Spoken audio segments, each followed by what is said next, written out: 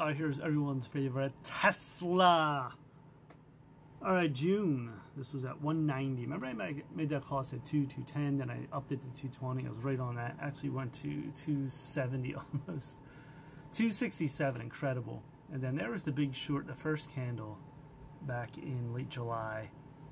And then we came in this zone here, pretty much this line here, gapping down, coming up sideways, gapping down to the low of 182.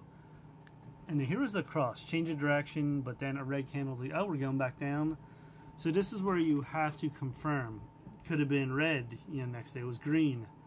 That's a good sign. And then green again, right at this 200 level.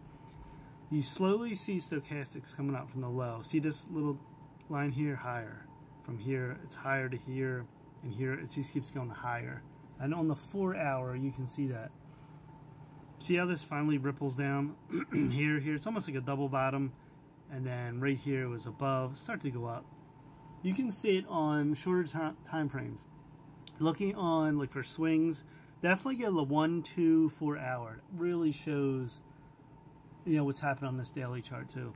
So we come up from 200, we're at 216, the wrap around, we're at 54.32. This has room to run. You know, could this run to 230? We'll look for that because that's where that gap is and see what happens there. Weekly, look at all them red candles. This hasn't crossed over yet. It's at 39.18, very low. Lowest since like April, May.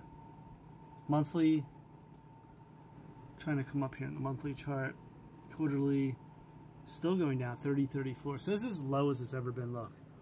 So after the run up 2020, 21, it's in a massive downtrend. It has to break that. It really has to break longer term, over 250, really 280, I would say, for this to go, you know, back up. So the 5-minute on this was a big short, 216 pre-market. This goes all the way down to 211. Let's put the 3-minute chart here. It's a little better. So you can see all the way down. Look at this. And then today's open line. Look at that. Right here. Red candle.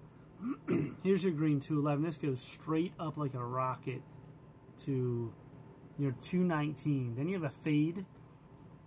Yesterday's close. That's why these on here. Look how important they play these lines. See, the algos on these are a little bit different than you'd say like penny stocks. They might come to today's open close. These always are involved, it seems, at least around it. Look at that, right to the T here. Yesterday's close line, 214. We go back up, 218. And then, there we go. So, yeah, 1 move, 2 moves, 3, 4 moves on Tesla right now. That was on Friday. So good trading action, day trading.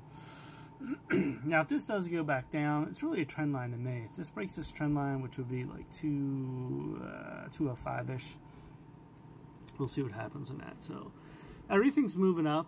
Like, again, everything will keep moving up till it doesn't, till there's a reason it's going to get overbought again or something. It heats up. It's like boiling water. This kept going up. Look how fast this went up. All green candles. That's a penny stock move. It's not normal. You want to slow, like dip, slowly grind up. That's more of a normal market. When you have a straight up move like that and then something's going to happen, you know you're going to go back down pretty fast. So this is grinding up a little bit here, and we'll see how this plays out on Tesla.